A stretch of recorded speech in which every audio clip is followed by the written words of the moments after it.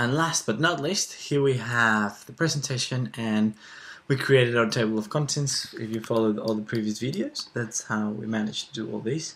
So just a really quick recap. We created paragraph styles to tell InDesign what we wanted in the table of contents. Then we created a style for how the table of contents is going to look. In this case, we created number lists. This is level 1 and level 2. And then finally, we used the layout table of contents to create my little table of contents, which is working quite nicely. Now, I wanted to be able to create, I don't know, like a little fancy sort of thing, presentation here to show my client. And what I'm going to show you is how to export these in a quite interactive, not interactive, but quite a nice way. It looks quite nice.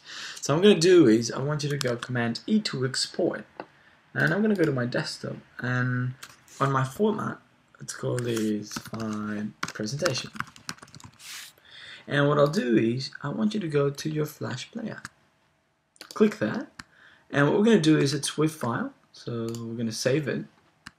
And really, without getting into a lot of detail, I'm just going to show you quickly how this effect looks like. It's got a bit of a disadvantage, I think, which is an SWF file, but in terms of presentation, it can look quite nice.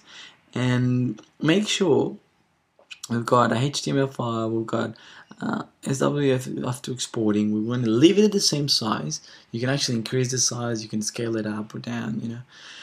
I'm just going to leave it all on, but make sure options, it's on, and you have include interactive page curl. This is quite important to have this page curl happening. And all I'm going to do is, you can see all the typefaces and everything, they're going to get embedded. Click OK. That's not a problem with the color space. And what this does is going to create a little presentation, a little SWF file of this presentation that's a little bit more interactive than just clicking through pages.